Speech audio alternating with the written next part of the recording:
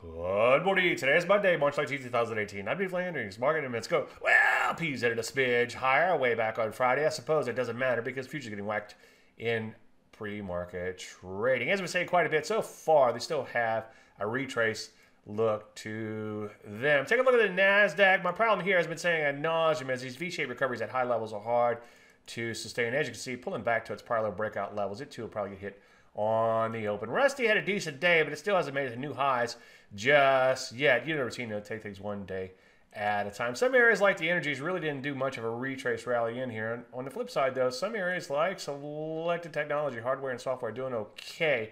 But obviously, if they get whacked pretty hard, it could put them back below their breakout level. So what do we do? Well, the market is still questionable at best. So I would be very, very, very selective. Any questions? As usual, Dave at DaveLandry.com. I'm Dave Landry, and you start the market minute.